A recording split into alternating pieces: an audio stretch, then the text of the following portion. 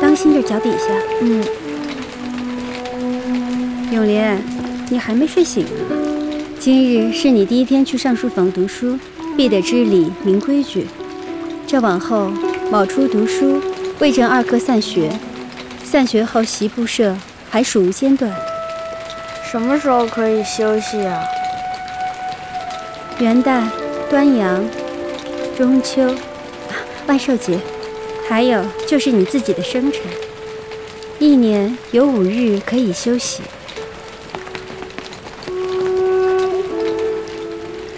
永莲，你是皇上的嫡子，更要勤勉好学。虽然卯初读书，但是寅正时分，你就要去上书房温书。皇额娘也会常问起你的功课，可不许偷懒。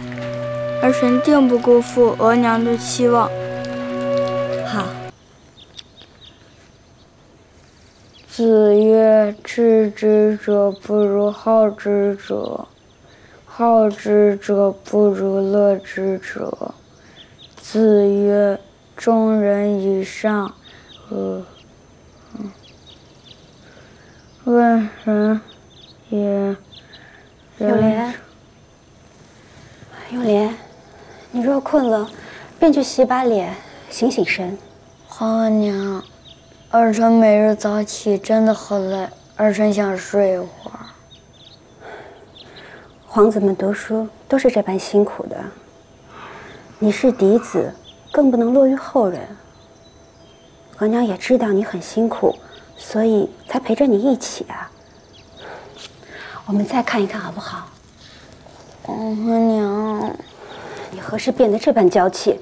如此不听话，那就到门口好好清醒清醒去。娘娘，虽然春日里了，可外头风还冷呢。非得如此，才能让他醒了这般瞌睡。协房殿照顾皇子，不是也不许过饱过暖吗？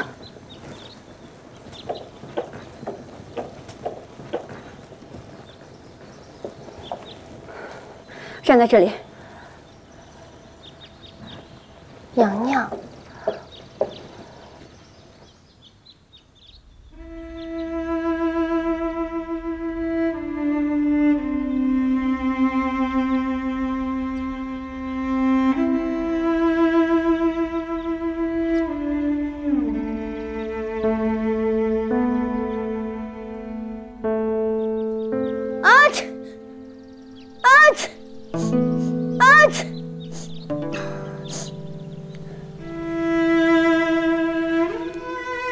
你知错了吗？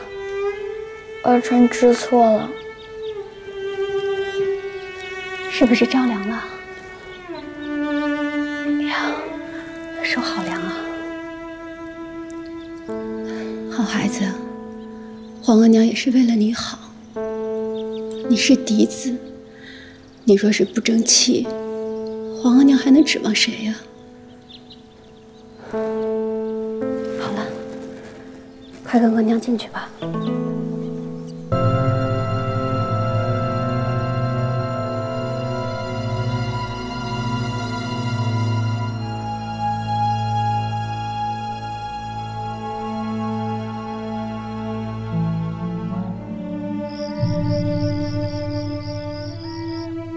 什么？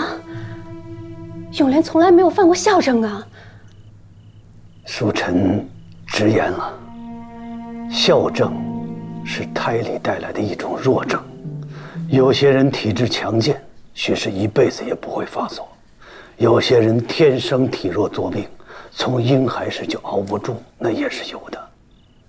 二个是疲劳不安、悬心紧张，又兼风寒侵体，才勾出藏于体内的弱症。那能治好吗？启太医，无论如何你都要治好永莲。若是好好养着，可保一生康健；若是不小心仔细，那会如何？二个有神明护佑，必会无恙的。你是医者，也要依赖神明。可怜了永莲。娘娘别伤心，您得打起精神照顾二阿哥。齐太医，二阿哥的安康就托赖您了。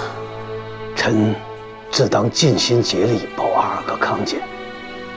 娘娘，那臣这就去先开药了。你先下去吧。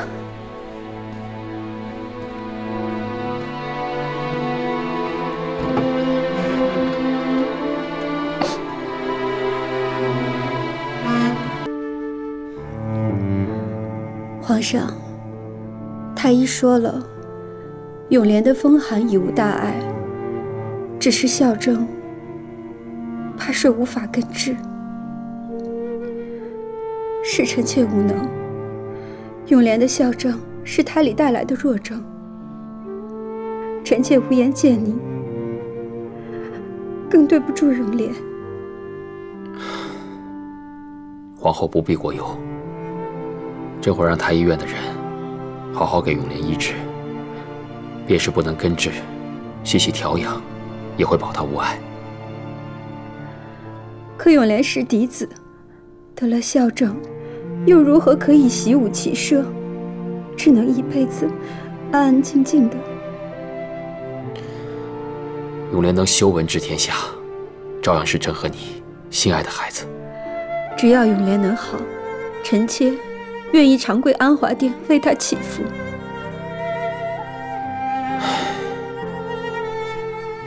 朕的心里啊，对永莲有无限的寄望，他一定会没事的。余昭明堂，明堂孔阳。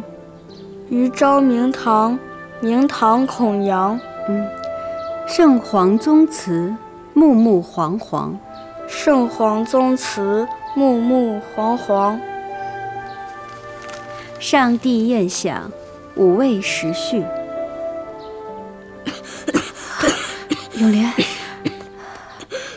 不打紧吧？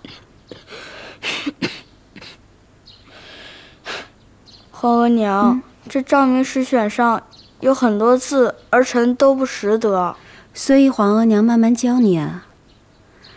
永莲，你皇阿玛最喜欢诗文，你不可不学作诗啊。二阿哥的病还没有好全，不宜太过劳累。女儿何尝不心疼啊？可是永莲病下这些日子，功课比永皇落下不少。作为皇子，他本来已经不能习武骑射了，那读书之事就更不能荒废了。儿臣听皇额娘的话。娘娘，二阿哥该喝药了，拿过来吧。永莲，我们喝完药再读啊。苏莲，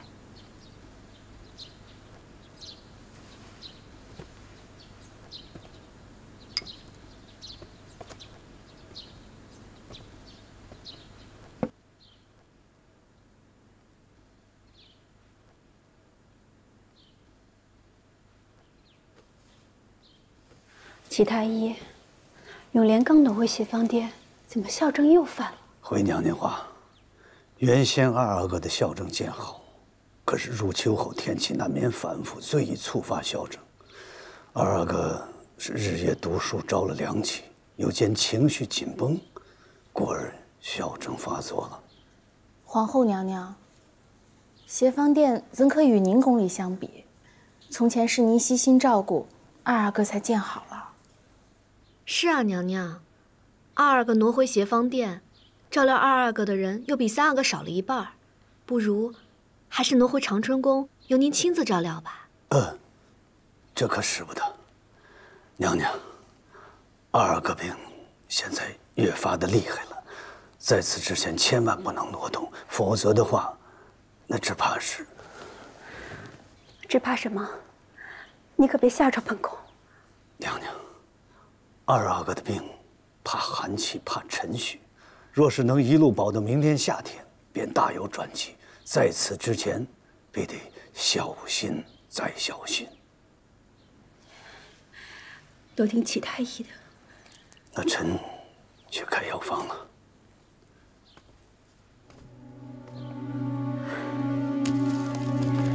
这可怎么办才好呀？刘永莲在身边，怕违了祖宗规矩，又纵坏了他。至于读书，本宫也是见他身子好了些，才许他读的。可谁知道这孩子有心补上落下的功课，便累着了。二哥也是知道您的期望，不想让您失望。娘娘别担心，不如一会儿咱们就去安华殿为二哥焚香祝祷，二哥一定会好起来的。本宫听永皇说，自从二阿哥进了上书房，皇后娘娘望子成龙，日日夜夜的过问功课，硬生生的把这孩子逼出一身病来。再后来，皇后也不敢再催问功课了。可这二阿哥好像自己吓出病来了，硬是自己逼着自己带病用功。皇后娘娘，二阿哥的病越发的重了，这几日务必要细心陪护。但求其他医能医好永莲。臣不敢有丝毫的懈怠。还有，二阿哥的病最忌有阻止呼吸之物，秋日多风沙，又有芦花，万万得小心呐。一定。二哥睡着了，一会儿再给他喝药吧。咱俩都在这儿照应着，也不知道娘娘那儿怎么样了。那姐姐先回去陪陪皇后娘娘吧，二哥这儿有我就好。行，那我回去看看，你好好看着二哥，等他醒了再给他喝药。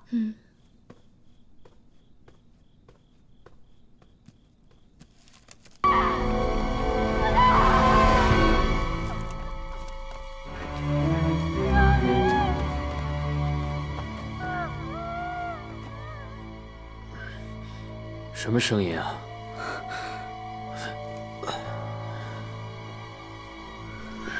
什么声音啊？臣妾不知道。皇上，皇上，皇上，皇上，出事儿了，出大事了！协芳殿，协芳殿，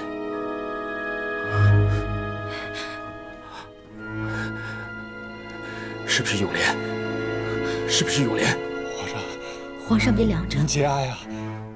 是二阿哥，二阿哥已经轰了。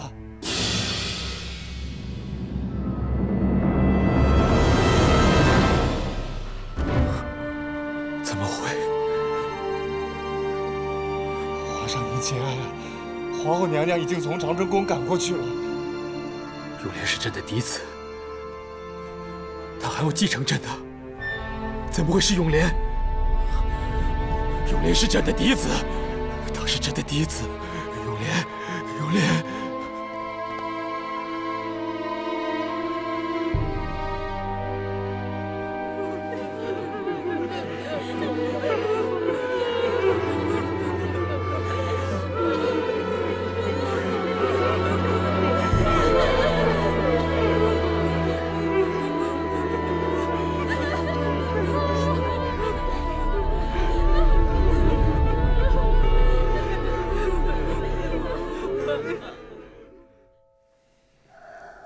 皇上，是臣妾不好，永莲体弱，臣妾还让他读书写字，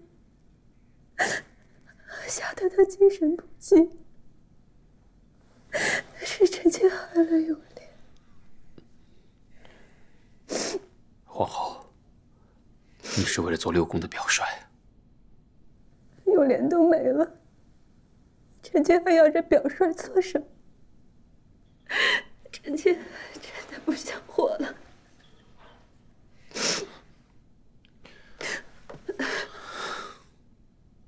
朕自幼在宫中长大，知道在宫中的孩儿娇贵，难以养活。便是到了20岁，一命呜呼的也不在少数。但没想到，今日会失去了永莲，朕痛心极了。她是是朕寄予厚望的嫡子啊！皇上节哀啊！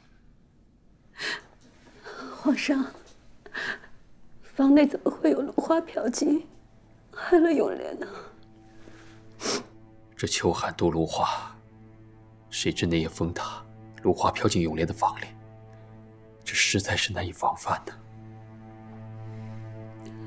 不难防范的，是臣妾将协芳殿伺候的人减半。如果臣妾不顾着节省用度，不让永莲身为嫡子以身作则，如果臣妾让多的人照顾他，就不会这样的。是臣妾害了永莲。别自责了。永莲。